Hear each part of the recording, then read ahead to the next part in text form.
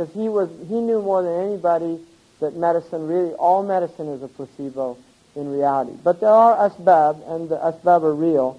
So the asbab, they're not to be belittled or anything like that. Now, the next section is Khaybar. Khaybar, obviously, if we remember, Bani Nadir made a treaty with the Prophet in Medina, and then they were treacherous. And so they were banned, exiled out of Medina. Some went to Syria, and others they had groves, date orchards in Khaybar, which is about 100 miles north, slightly, I think, northwest of Medina. And so they went to this place, and they began to just concern themselves with that. And if you also remember, they took out all of their wealth, and one of the stupid things that they did out of their arrogance was they exposed all of the women's hodages. They left the curtains open to see all the jewelry and all the gold, and they were just showing off. But this was something that the Muslims would remember, obviously, so there was a lot of ghanima, or booty, in them. They were also warriors. These people were warriors. They were actually very strong fighters, and they had a lot of weaponry, including catapults and what are called dabbabat, which were like armored vehicles. They were made out of wood, and the men would get under them, and they could go up to the fortress so the arrows wouldn't penetrate them. And it was a way of getting safely to a place. So what happens is, the Prophet ﷺ, because of Bani Nadir's continued treachery and all of these things that were going on, the Prophet ﷺ prepared them to go to Khaybar. And one of the things, immediately all the Bedouins show up. And because they know Khaybar is filled with riches. Now these are Bedouin that would not go on other journeys, nor did they go on the pilgrimage. So they were not permitted to go out onto this, despite the fact they would have increased the numbers and made it very easy for the Muslims, because it was clear their motives were dunya. And the Prophet ﷺ did not want people whose motives were worldly motives to be amongst the believers. And so they were not allowed to go. And the Prophet ﷺ sets out. Now one of the things is that Kinana, who was basically the chief, sent to Ghatafan, who were their allies. And you remember Ghatafan was one of the tribes at Al-Ahzab, the trench. He sent them there, and they promised that they would come. And what the Jews would do at Khaybar, every day they'd put on all their chainmail and go out and do their military exercises. So they were getting ready for this. They thought Ghatafan would come with a lot of troops. And they actually do go out to Ghatafan. But on the way, they heard a voice saying, Ahlukum, Ahlukum, Ahadikum, your families. And they got afraid. They all went back. And they didn't find anything wrong with their homes, but they decided not to go out again. So they were actually prevented by Allah from going there. Now what happens is, the Messenger of Allah sallallahu alaihi wasallam, he mentions the story of Abu Abs, in which he was very poor, and he came to the Prophet sallallahu alaihi wasallam. He had a camel, but he didn't have. He was in rags. So he asked the Prophet sallallahu alaihi wasallam for something to buy some clothes. The Prophet gave him a beautiful cloak that somebody had given to him, and then he saw him without the cloak, with another cheaper cloak, and he said, "Where's the cloak I gave you?" He said, "I sold it for 8 dirhams. And then I bought dates for my family and for myself on the journey, and then I got this one." The Prophet laughed, sallallahu alaihi wasallam, and he said, "You and the others," because he was people, Ahl al-Sufa and the other people, he was from a poor family. He said, "You're poor now. In fact, what's poorer than you?" And he said, "But there's coming a time soon when you will have your hands filled with wealth, and it'll be bad for you." In other words, it's going to affect your deen. And this is something that the Prophet in another time, he actually said to some of the Sahaba, they were sitting, and he said, "What do you think about a man who every morning he gets up and puts on a new robe, and then in the evening he changes his robe, and then he eats during the day foods and things?" And they said, "Ya Rasulullah, that sounds like a great situation, and all of us would wish something like that.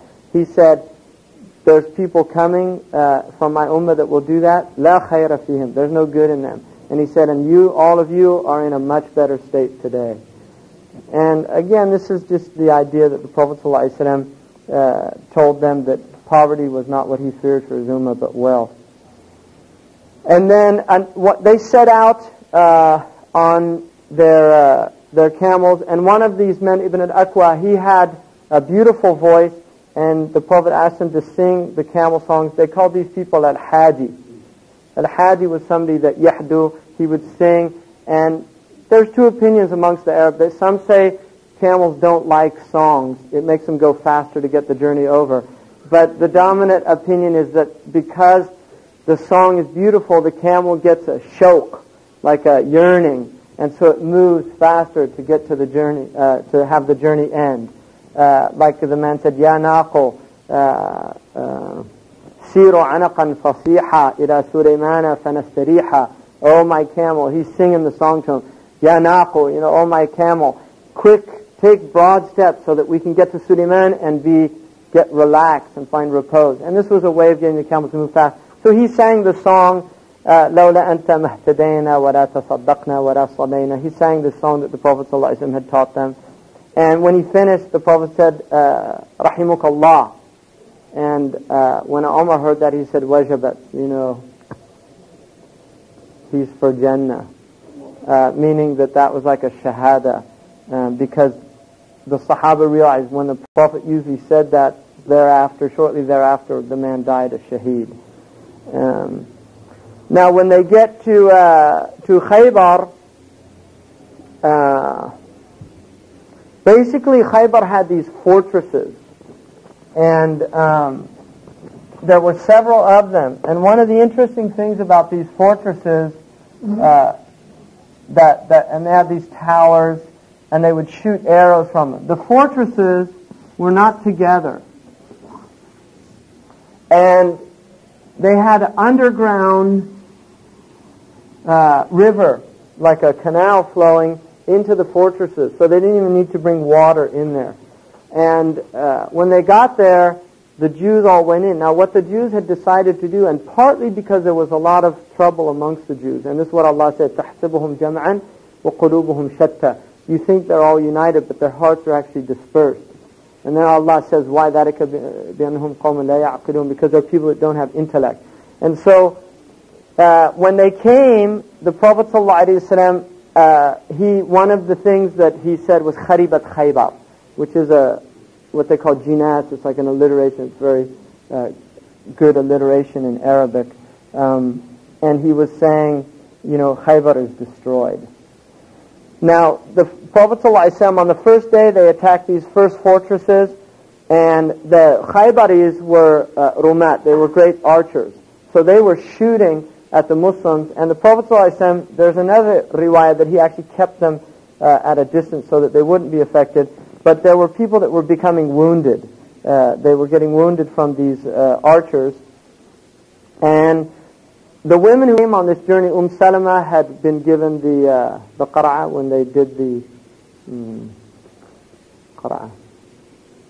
The lots. When they cast the lots, Salama was given her lot, and then Safiya and also Nusayba and Anas, Sulaim. These Ayman come. So Safiya is the Prophet's aunt, not the Jewish woman who becomes Muslim then becomes our mother. So what happens is, for 5 days they're like this, nothing's happening. On the 6th night, Umar radiallahu anhu is on watch, and he captures a Jewish man who they take to the Prophet ﷺ, and the Prophet ﷺ promises, he says, إِذَا تُؤَمِّنِّي أُخْبِرُكُمْ.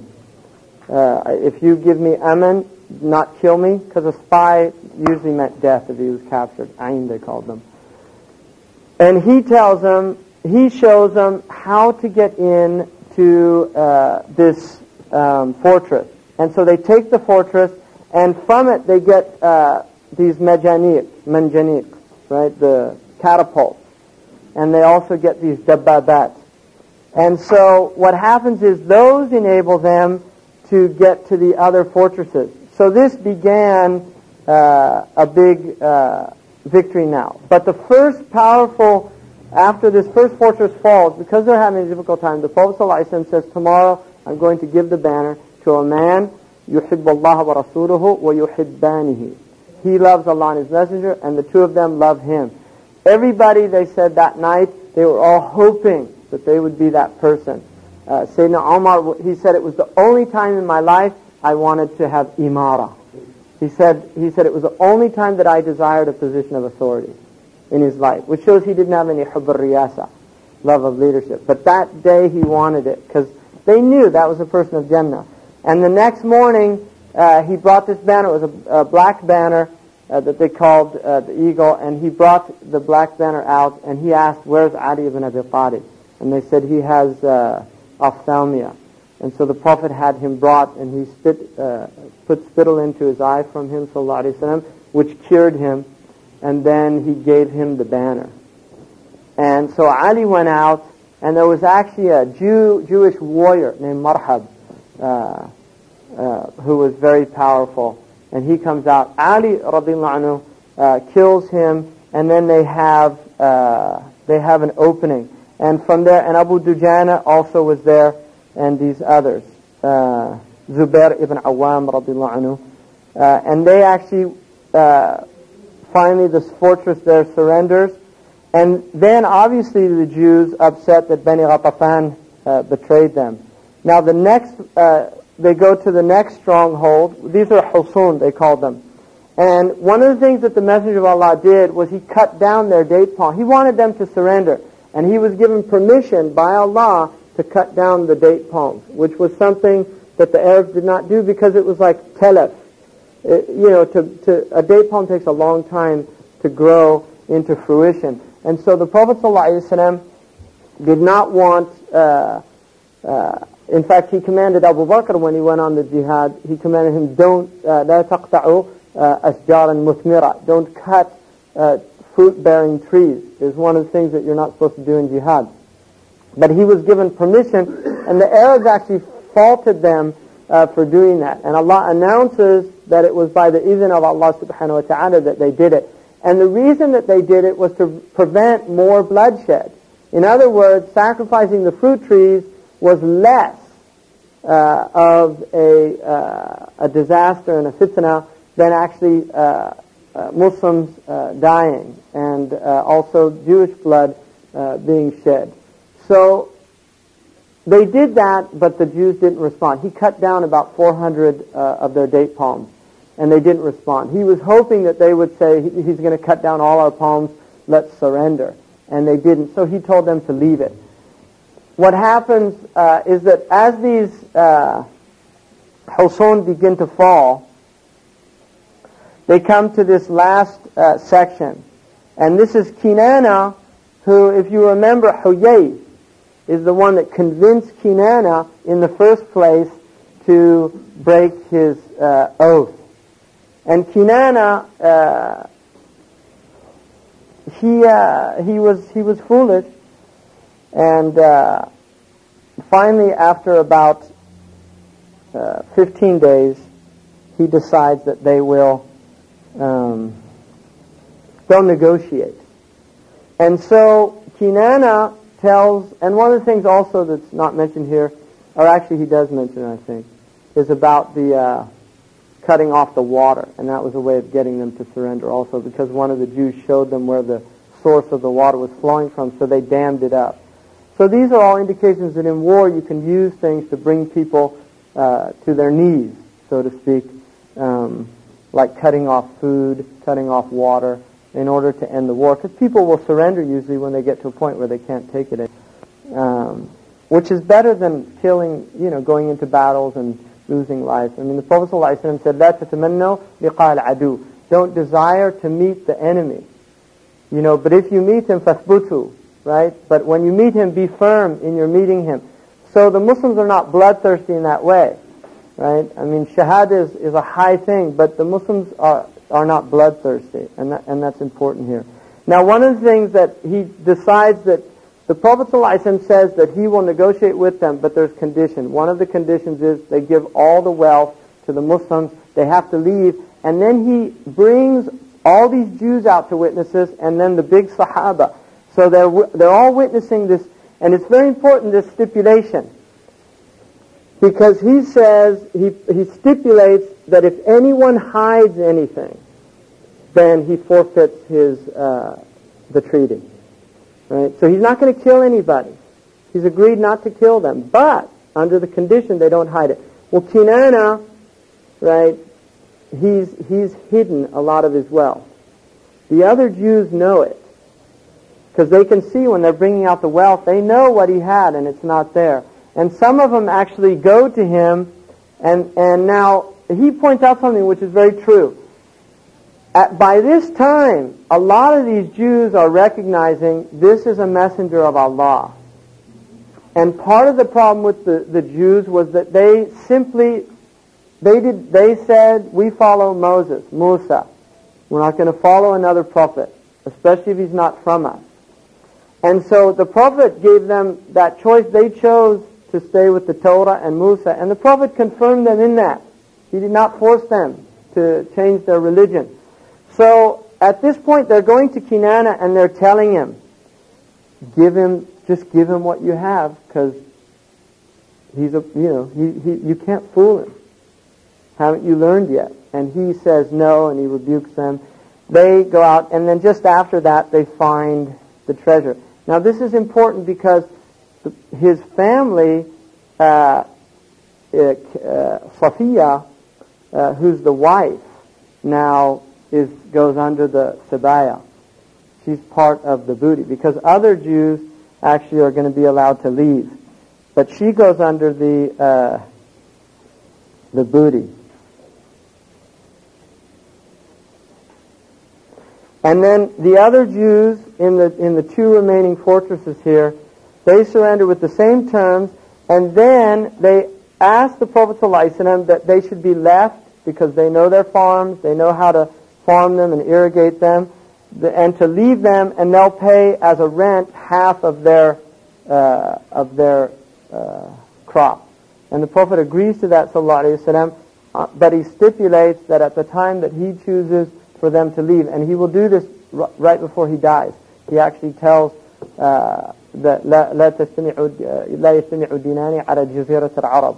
And Omar verified with absolute certainty that was said, and after that expelled all of the Jews and the Christians from the Arabian Peninsula, except for workers that came in to do specific work or something like that. But as communities, after that, they could no longer live on the Arabian Peninsula. It was actually prohibited for them. So he did allow them to do that. And then also there were Jews here, another group of Jews of Fadak, which was a rich oasis to the northeast. They heard the terms, and they were worried about being attacked. So they actually send, saying that they'll do the same if he'll let them, and the Prophet ﷺ did. Now, Salam ibn Mishkam, who was one of the big Jews who was killed, his widow makes a roasted lamb and invites the Prophet ﷺ, and some of his Sahaba come with him, and she poisons it. And one of the things she did was she asked which was the favorite piece of meat for the Messenger of Allah, and she was told the shoulder. So she puts extra poison there. Now the Messenger of Allah ﷺ comes, and Bishr ibn Bara was with him, radiallahu anhu, and the Prophet takes a piece, and then Bishr takes a piece but swallowed it. The Prophet ﷺ tasted it, and then the shoulder actually said to him, Ana masmuma, I'm poisoned. And so he spit it out, and he told his companions, don't swallow it. Bishr had already swallowed it, and it was very fast-acting poison, and he literally died in front of them. So this was a mu'jiza of the Prophet ﷺ. And and obviously they would have waited for the messenger to take the first piece, right? And she knew that as well. So what happens is he asked the woman to come, and he asked her, who told you to do this? And she said, my husband, my father, my uncle, they're all killed at your hands. And I said, if he's a prophet, he's going to be told that it's poison. And if he's not a prophet, then I've freed us from the tyranny of another tyrant. And so when he heard that, in the riwayah of Ibn Ishaq, he forgave her, afa anha. And in another riwayah, he forgave her for his haqq, but she was punished for killing Bishr, because that's blood now, dam. In any case, the Prophet did forgive her. Now, Kinana, Kinana, who is killed, and then because he hid his widow Safiya, who's the daughter of Huyay, who had persuaded Bani Qurayza to break their treaty with the Prophet ﷺ, and he'd been put to death after the trench. She was 17 years old, very, very beautiful woman. And she had had a dream that the Prophet ﷺ, that there was a moon coming from Medina, and it moved all the way to Khaybar and then dropped onto her lap. And she woke up and she told her husband Kinana that. And when she told him it, he hit her very hard, and he said, "You're desirous of the king of Arabia," which she wasn't, because she was actually an incredibly pious woman. Before her conversion to Islam, she was a very pious Jewess. And in fact, Huyay, who was a leader of the Jews, when she was young, she used to hear them discussing the Prophet ﷺ when he first came to Medina, and she actually had heard one night when they were saying this is a false prophet and this and that. They went out to meet him to test him to see if he was a prophet. When they came back, she overheard them saying that he was a prophet, but they weren't going to follow him because he was not from the Jews. So here's a woman who really had been exposed. She's the son of one of the leaders of the Jews, and then the wife of one of the leaders of the Jews. So she would have heard a lot of discussion about them. And these were people that knew the Torah, and they knew these things. Safiya, radiallahu anha, there was Dihya, there was a man actually, it's Dihya I think, right? Does he mention it? Yeah, it's Dihya. Al-Kalbi, Dihya al-Kalbi he saw her, she was very beautiful, and he wanted her, and he asked for permission, and then the Prophet gave her permission, gave him permission to take her as a ghanima. And what happens is, the Prophet ﷺ saw the cut on her face, and he asked her how that happened. And she told him the dream, and then he knew that actually that she was from the Ummahat. And so he gave her a choice at that point. He told Dihya, take her cousin. And then he said to Safiya, I give you two choices. One, you're free and you go back with your people, or you can be my wife. And she said, Akhtar Allah wa Rasuluhu, I choose Allah and His Messenger. And so he married her, and on the way back, he consummated that marriage. Now, the other thing that happens, and there's some important things that are going to occur after this. The other thing that happens is on the way back they go to the Jews of Wadi al-Qura and their fortresses, and after 3 days they surrender on the same terms.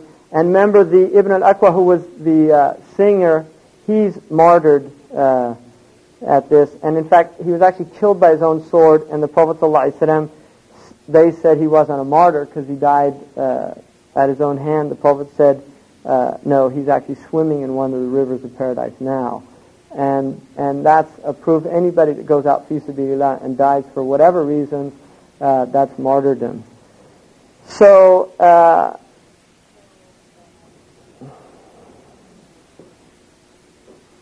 now, whom lovest thou most? This is really about Aisha radiallahu anha. And this is an important chapter because, well, a few things. When Ja'far radiallahu anhu comes back, he had left at the age of 27. He's now 40. So it's been 13 years. He's a grown man. And although there had been all this communication, the Prophet had not seen him in 13 years and loved him immensely. This is somebody who is the son of one of the closest people to the Messenger of Allah, and he's the cousin of the Messenger of Allah. And so he actually did say, sallallahu alayhi wa sallam, I don't know what is a greater rejoicing for me, the victory of Khaybar or the coming of Ja'far. And it's one of the a few times that the Messenger of Allah ever stood up for anybody. He actually stood up when Ja'far came. He stood up and embraced him.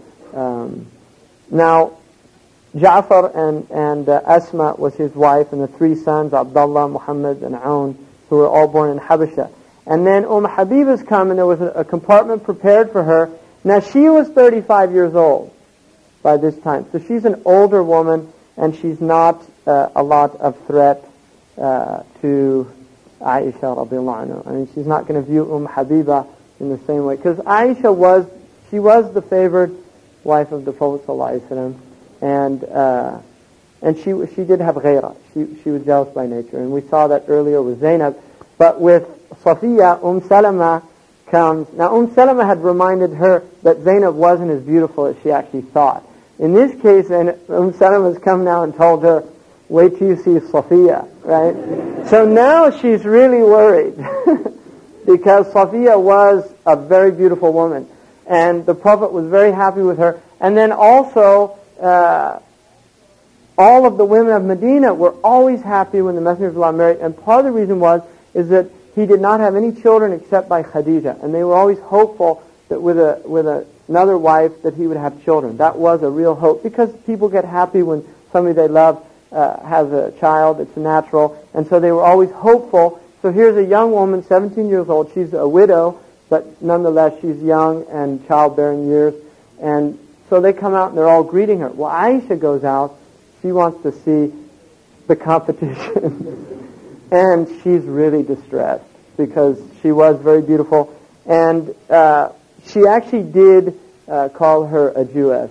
The Prophet said, how did you meet Safiya? She says, yes. And he asked her, what did you think? And she says, Yahudiya kad Yahudiyat. She looks like a Jewish woman like other Jewish women. And the Prophet told her, La taquli, don't say that, because she aslamat. She's a Muslim now, so don't say that about her.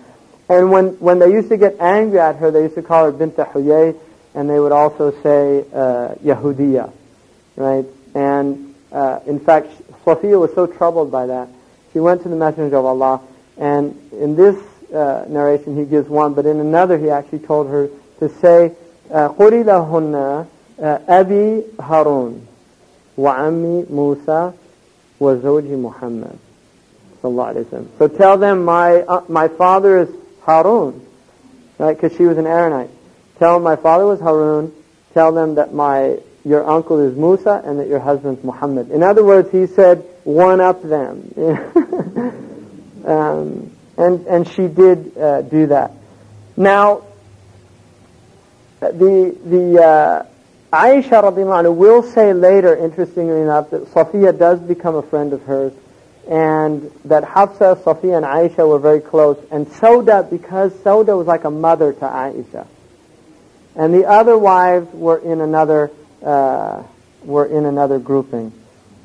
And then Aisha radiallahu anha is about 16 years. Now, one of the things the Messenger of Allah said to her, and this is also another sound narration, that he said, I always know when you're upset, Aisha. And she said, how do you know? And he said, because when you're upset with me, you say, وَرَبِّي Ibrahim, by the Lord of Ibrahim. But when you're happy, you say, وَرَبِّي Muhammad, sallallahu alayhi wa sallam.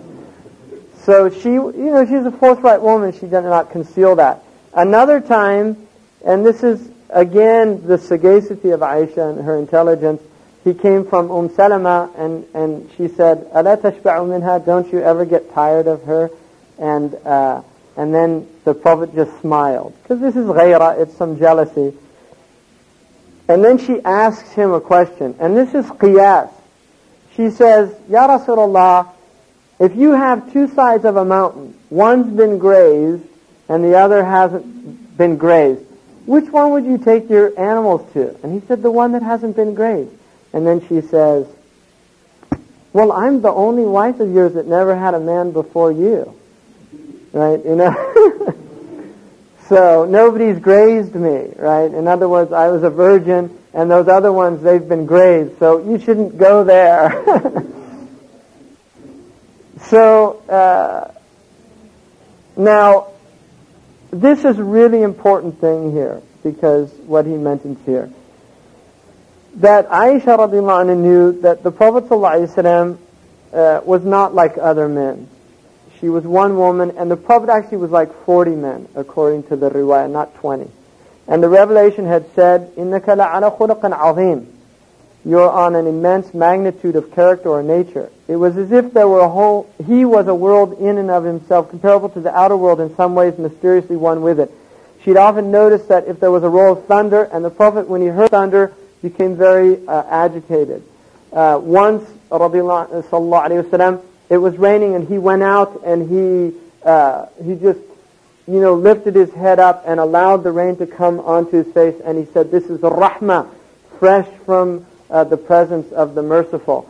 So, the Messenger of Allah was a human being that was in complete state of divine awareness, so that the creation to him was just constant manifestations of Allah's attributes. And to be around him, obviously, all of these people would have just been in that state, that he would bring them into that state. So despite the fact that Aisha radiallahu anha was like that, he also said, and I think this is very beautiful, she knew that jealousy, unlike love, was for this life only. Right? In other words, there's no ghaira in Jannah. And ultimately, and this is what's important, because there's an event that's about to take place where they're given the choice between the dunya or the akhirah.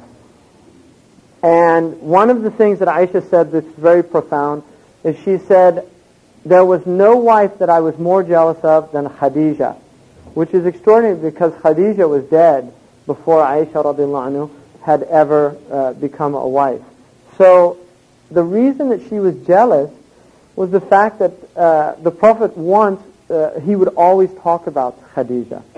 Also, whenever he sacrificed or food was given to him, he would send food to the friends of Khadija. So he never forgot even the friends of Khadija. So Khadija had a place with him. And one of the things that Bernard Shaw said, which I think is very, very profound,